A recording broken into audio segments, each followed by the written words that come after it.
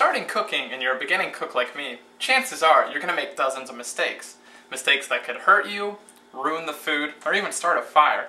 One common mistake I've made, and hopefully you can avoid, is butter burns over high heat. Now, that's just butter alone. If you're cooking meat with it or if you mix it with something, chances are you don't have to worry about that, depending on the recipe. But by itself, butter does burn over high heat. I'll show you what burnt butter looks like. So here you go. You've got a small pan, and your recipe says, hey, you need to melt some butter. You think, alright. You whisk it up to a high heat, let it rise, and you think, I'll just throw the butter in there and melt it. Super quick because it's on high heat.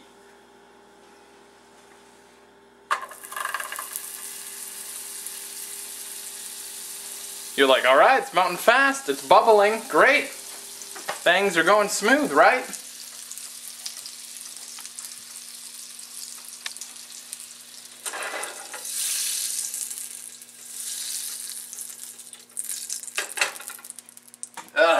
Things are not going smooth.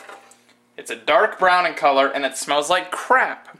And you just wasted yourself who knows how many tablespoons of butter. So warning, don't put butter over high heat.